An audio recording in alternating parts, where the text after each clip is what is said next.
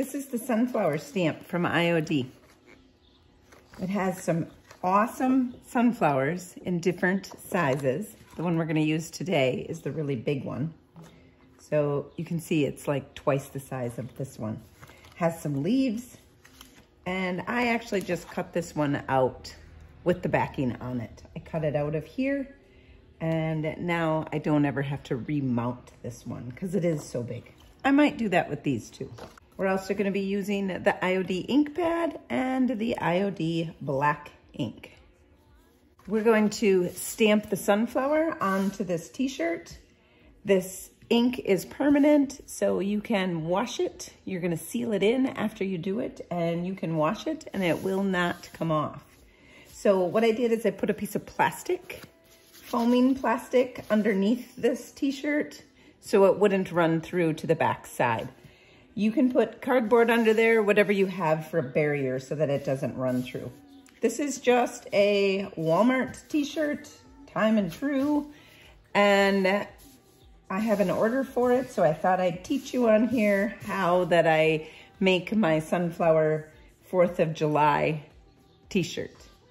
So it's a V-neck, so this is the center. And since I cut it out, I have the IOD stamp on here, so I know that's the top. And it's gonna go on here about right here. And we're gonna ink it up. I'm going to make sure that I don't get the ink on the t-shirt, so I put a piece of cardboard here, and we're going to go ahead and ink up this stamp using the IOD ink pad in black ink. You could definitely use any color ink, maybe blue. That would be pretty, that China blue. Or even the stone gray is an awesome color for stamping. So we're gonna get that all stamped up. Remove the cardboard, flip the stamp over, and place it down. Now you don't want to wiggle this. You want to make sure you're using some even pressure on this t-shirt and pushing it into the fabric.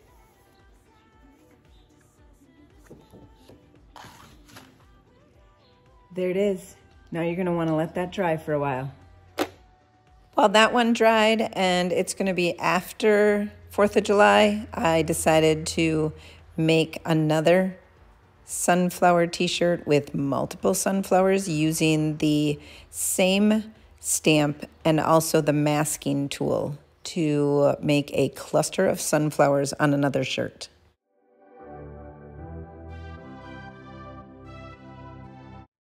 I'm going to be painting the yellow sunflowers first. This is what I used.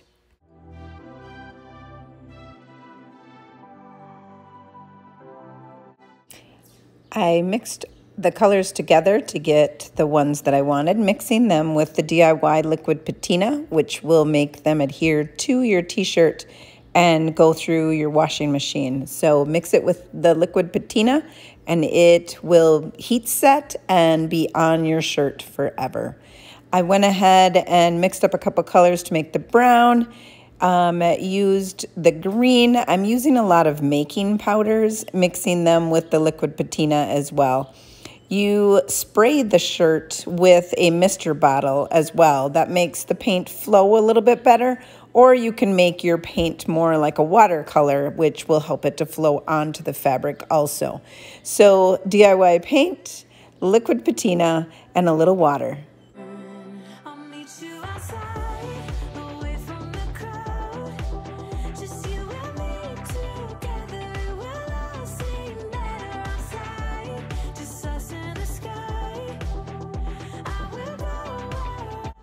Here's a tip I have. Find an old plate, some press and seal.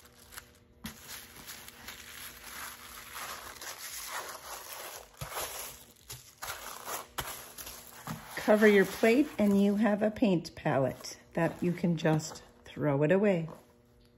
For this one, you're gonna need red, white, and blue. We have the DIY Marquee. We have Hey Sailor. And we're gonna wait for the white for a little bit. We need some DIY Liquid Patina.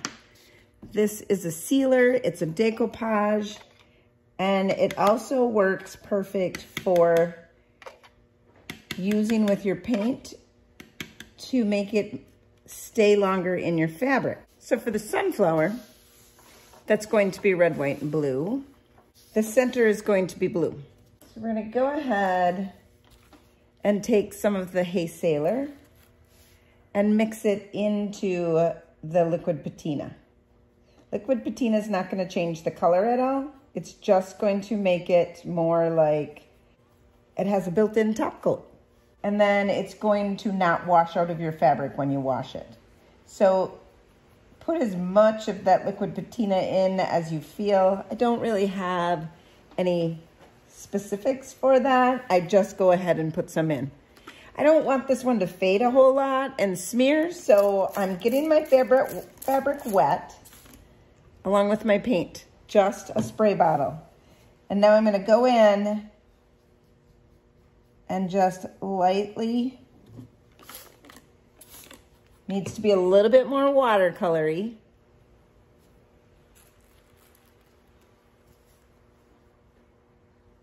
So that it glides onto that fabric really easy. This is the center of that sunflower, and it's going to be the blue part of the flag.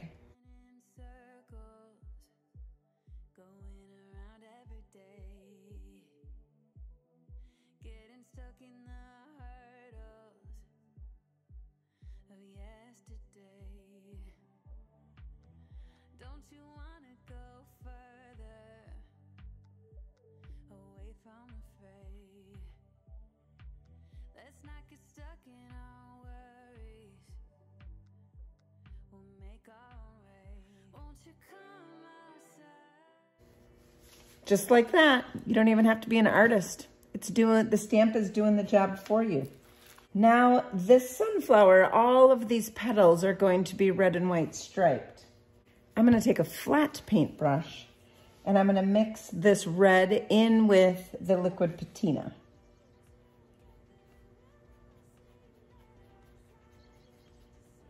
Just gonna slowly drag it into the red.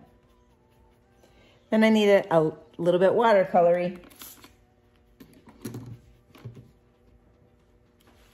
Along with my shirt.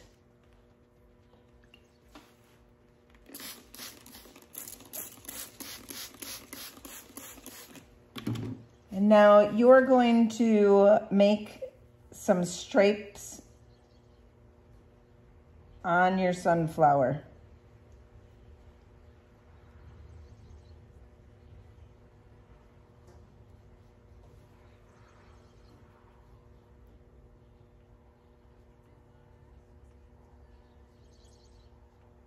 You don't have to be real perfect with it. It's going to be the look of a flag. So now we're going to go right here.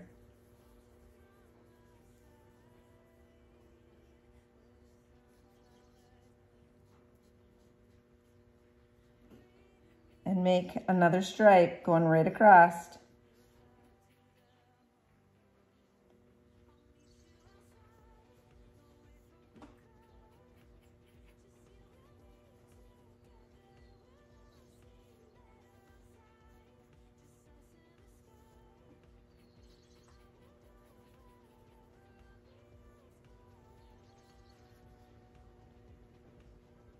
Wherever there is no sunflower, don't drag across that area. You want to pick your brush up and finish wherever the sunflower extends. You can see how I did that right there. So now I'm going to do this whole t-shirt and I will have you watch my process of doing the stripes. If you want it to bleed a little bit more, like it's bleeding some. If you want it to bleed a little bit more, you can add more water as you're painting.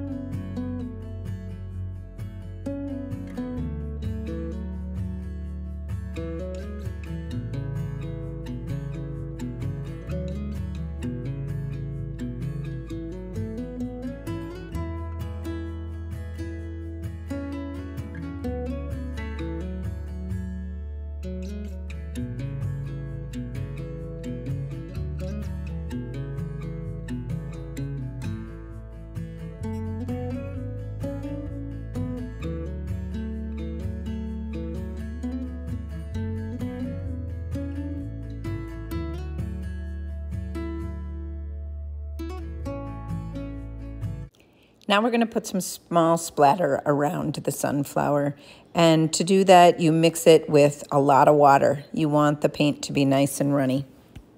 To splatter paint, you just put it on your paint palette and you flick it back. And it squirts out a small little dots of paint. To clean your paint palette, just peel the plastic wrap right off. You're going to mix the beadboard in with the liquid patina and with a little bit of water to make it nice and runny. You want to make sure that your sunflower red paint has thoroughly dried, because if it's any way wet, you're going to get pink. So just make sure that it's completely dry. And then I go ahead and I paint the beadboard over top of the white stripe. And the paint is very thin, so those black stamp marks come through, making it look like you're an artist.